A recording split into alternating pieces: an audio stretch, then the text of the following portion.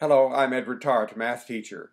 This is the 16th in a series of videos that I'm making for Mark, a high school math student in the Philippines who sent me a list of problems that he needs help with in order that he participate successfully in a math contest later on this month.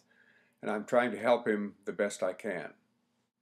Mark, you gave me this problem, a circle with radius 8, and we have a chord of length 3. Chord means a segment that touches the circle in 2 points. The 2 points I have labeled capital A and capital B, and I have labeled capital C the center of the circle.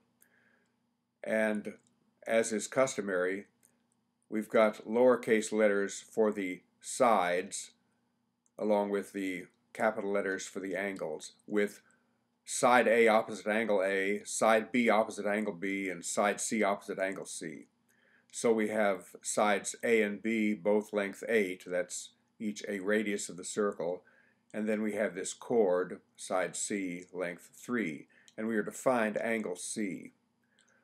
Well, there's more than one way to do it, but whatever way you do it, you have to use trigonometry. And Mark, I don't know how much, if any, trigonometry you've studied in school.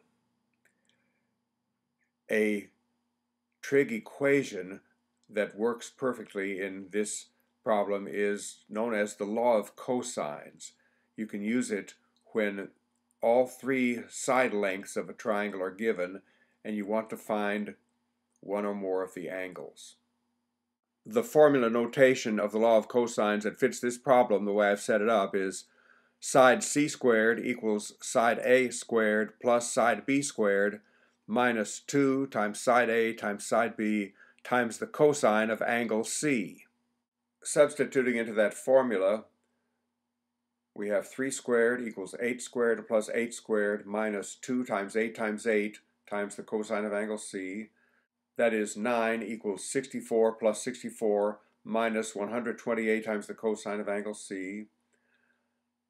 I subtract the 64's from both sides and I get negative 119 equals negative 128 times the cosine of angle C. I divide both sides by negative 128 and I have negative 119 over negative 128 equals cosine of C. If we want to, we can just change both those negatives to positives because a negative over a negative is positive. Now I take my calculator and I see to it that it's in degree mode, and the way I enter it into my calculator is I press second cosine this fraction. I always press the second button when I'm looking for the value of an angle, and I get angle C equals approximately 21 and 614 thousandths degrees. So Mark, that's it for this problem. There'll be more videos to come. Thank you for watching.